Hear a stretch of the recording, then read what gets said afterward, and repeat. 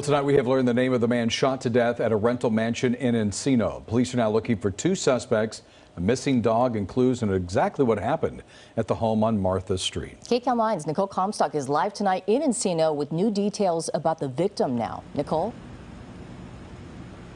Well, Susie, we spoke with a friend of the victim tonight. She tells us he was a gentleman, and that's why he walked her out to her car here early this morning. Now, the robbery and shooting happened here just a short time later.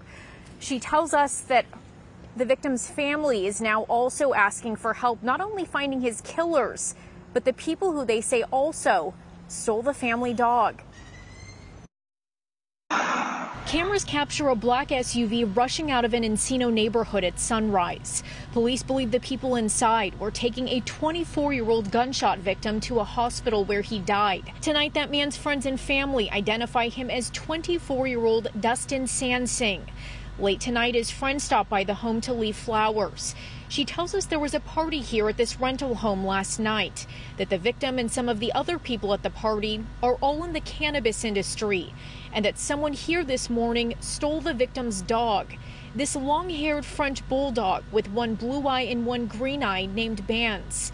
They're posting missing flyers online and offering reward money for his return. I have heard other neighbors say that there was loud parties till pretty late at night, trash on the street, sports cars like Lambos, Ferraris going up and down the street late at night. The shooting happened in front of this two-story home on Martha Way. Both the violence and this modern mansion stick out of this neighborhood like sore thumbs. Neighbors say they're not surprised that something bad happened here because the owner has been renting this property out for a ton of money.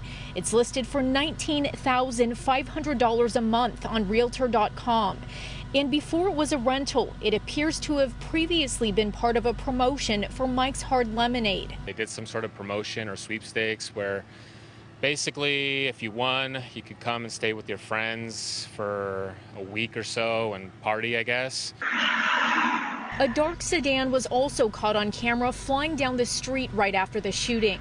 Police say the man crouching down in the right corner of the screen and this man opening a nearby gate were both staying at the rental.